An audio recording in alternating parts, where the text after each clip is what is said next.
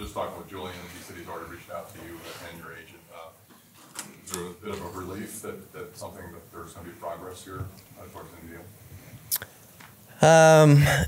Yeah.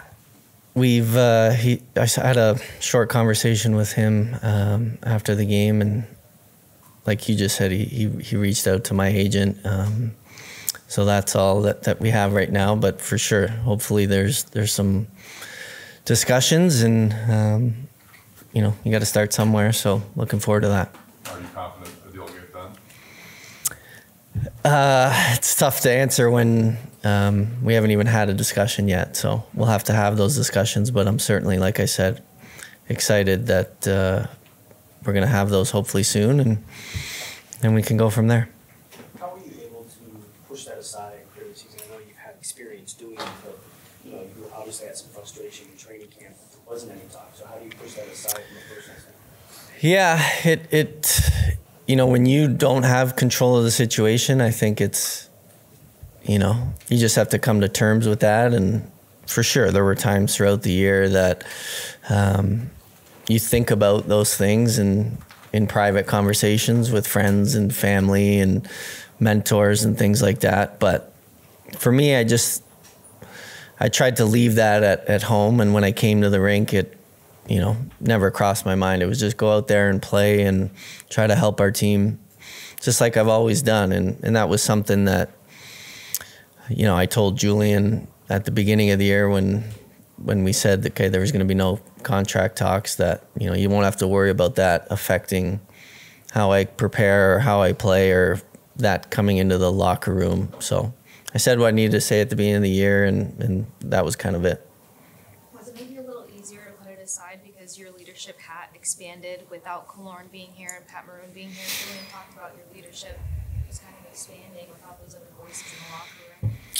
Yeah, I mean, listen, it is what it is. We have lost some amazing leaders throughout the last couple of years, and being a leader on this team, it's not just one guy. It's never been just one guy. It's been collectively as a group, and it just gave an opportunity for other guys to step up. And some guys are a little more comfortable in that regard than others, and some it's going to take a little more time for them to feel confident about certain leadership situations. But for me, I don't think it changed too much. I mean, I've tried to just be myself throughout every season that I've been captain, and you certainly learn different things along the way, and I'll continue to learn.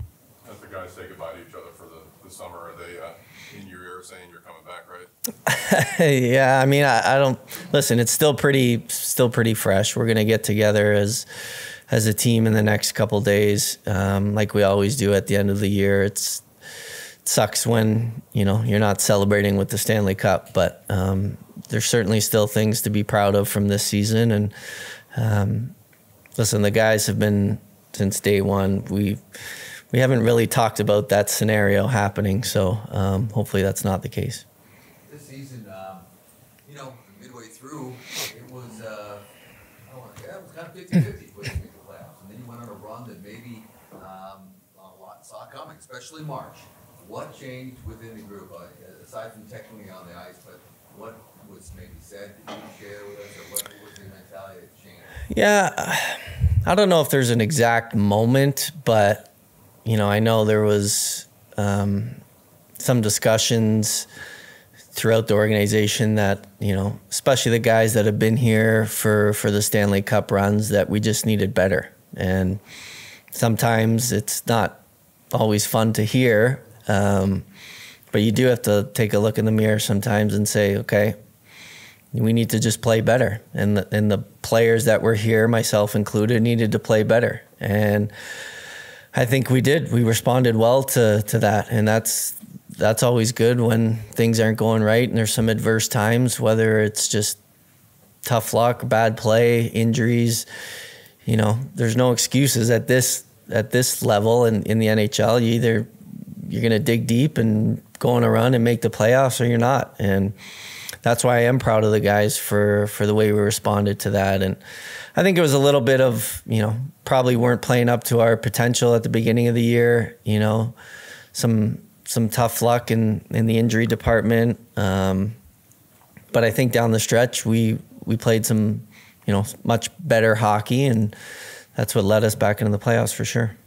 The last two postseasons, it's such a thin margin in this game. Does it still kind of reflect on the successes that you have had and the runs that you have had and appreciate those maybe a little bit more?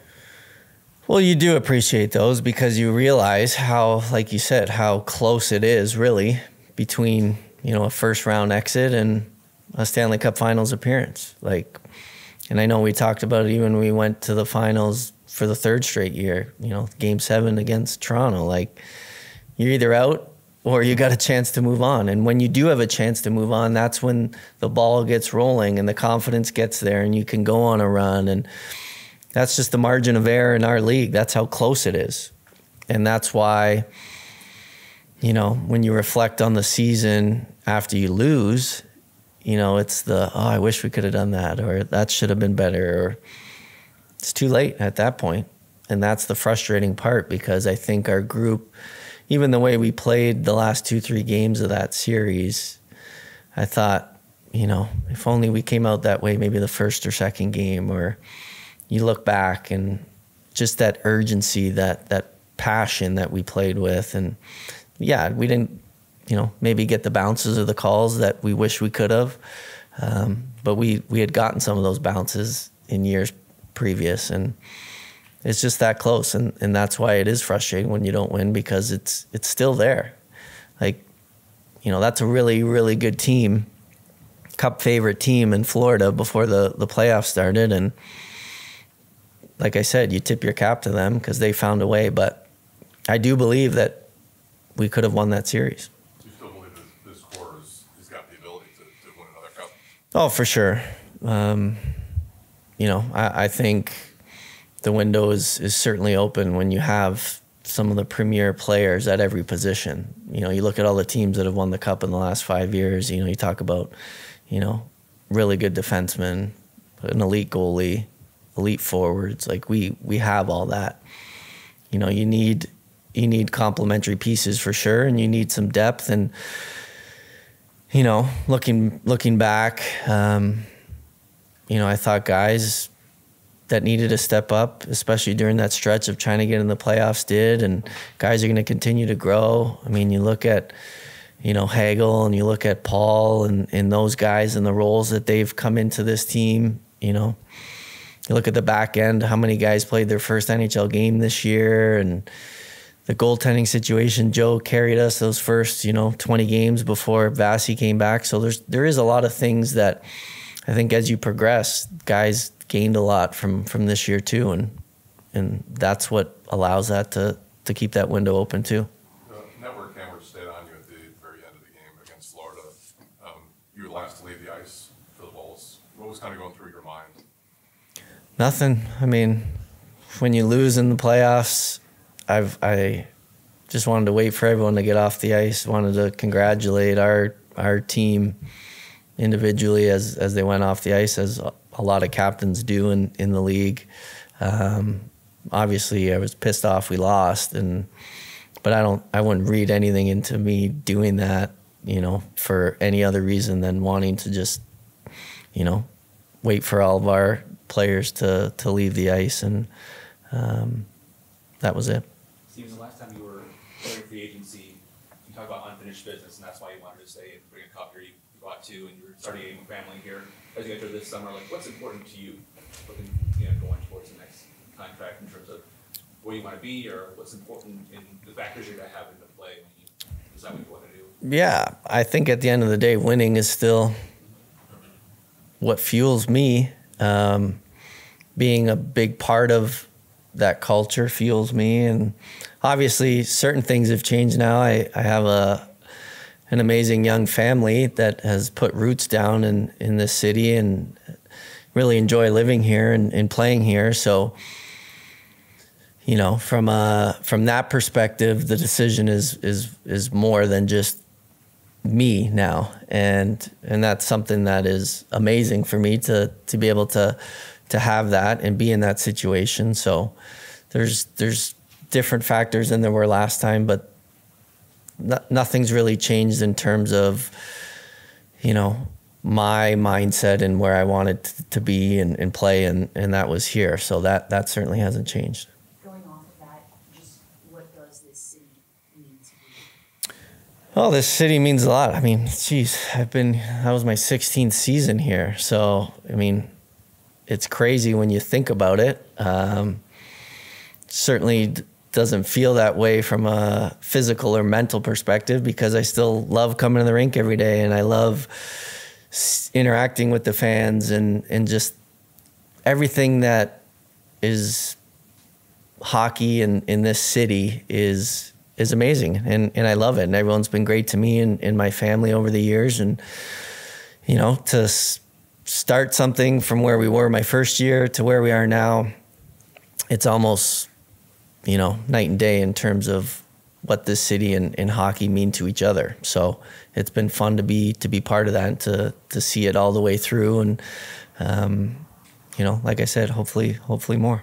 Is there, you look up guys like Sakic and Eisman growing up, and they played for one franchise or the whole way. Is that something special to you, or something that's meaningful to you, to be able to do that, start and finish with one? For sure, I've talked about it before. So, you know, my perspective hasn't changed. You know, I'm hopeful that something obviously works out here, because, you know, I do love it here, and I still think that we have a chance to win with the group of guys that we have here. So,